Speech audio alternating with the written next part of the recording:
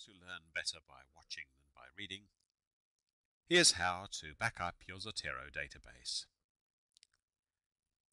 Go in Windows XP to your root directory and find Documents and Settings. The machine may not want to let you see this directory, but you'll have to let it. Go to you, the user that you log on as when you're using Zotero, and under Application Data, go not to either Zotero or Firefox, just to confuse you, but to Mozilla. And under Mozilla, you'll find Firefox. Under Firefox, you'll find Profiles, and under Profiles, it gets quite complicated this, so do pay attention. You'll find something with a really funny name. Not this really funny name, that's my machine, but another really funny name.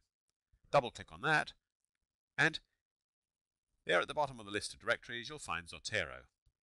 Highlight it, and copy it. Then go to somewhere convenient where you want to store it.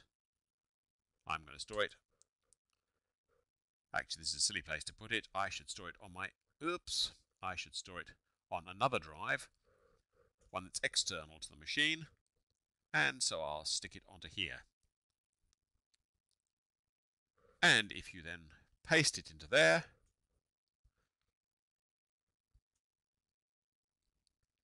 as long as the drive that you're storing it on isn't one that's on your machine, it's a thumb drive or it's a CD or something, you can store that in a different place. And that way you've got your database not only backed up, but safe. It really is worth it because you put quite a lot of effort into building up that bibliography and you don't want to lose it. So back up your Zotero database now. You do, of course, back everything else you need up, don't you? And that really is it, apart from another 4 minutes to wait while it backs up because my database is quite big. Keep yourself safe. Do a backup.